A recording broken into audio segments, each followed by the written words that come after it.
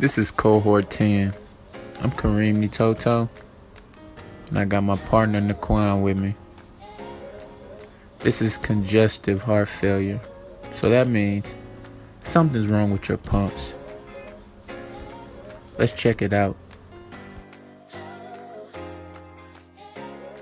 Congestive heart failure, a chronic condition in which the heart doesn't pump blood as it used to or as it should be.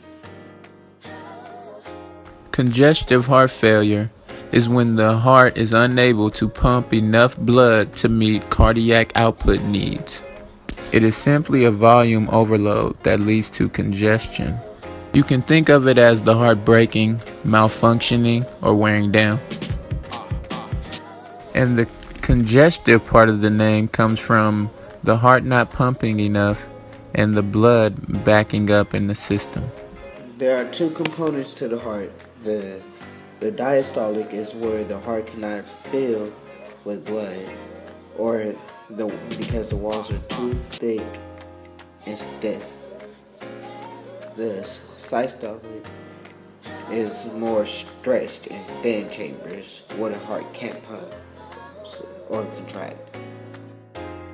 Some causes for congested heart failure are high blood pressure, heart disease, coronary artery disease, which is plaque buildup inside the coronary arteries, or atherosclerosis, heart attack, or cardiomyopathy, which is heart becoming abnormally large, and that makes it harder for the heart to pump blood throughout the body.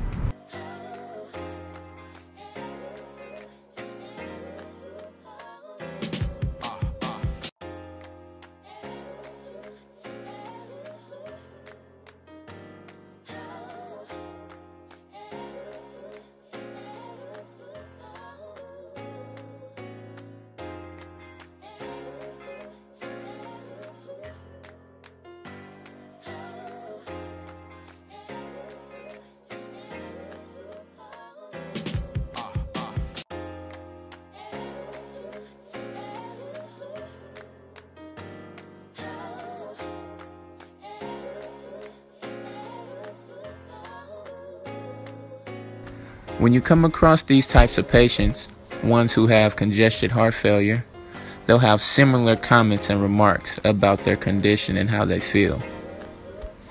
Some will say that they have no energy, they have trouble sleeping through the night, they get up to use the bathroom often.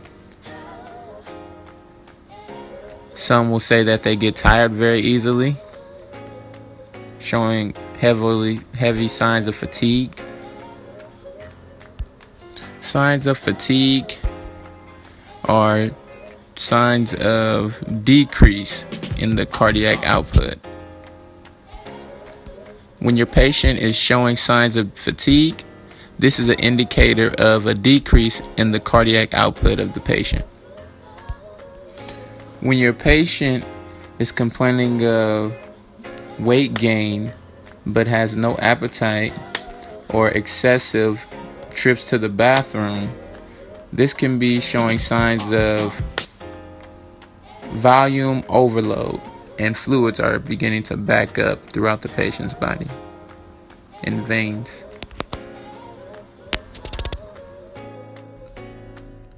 Treatments.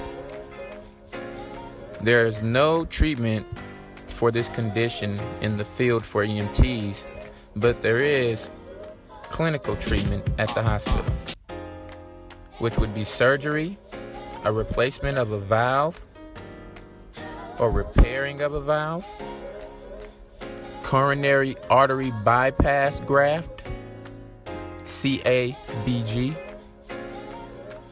These things would improve the pumping action, reduce heart's workload, increase cardiac output, and in some severe cases, surgical implants might be required,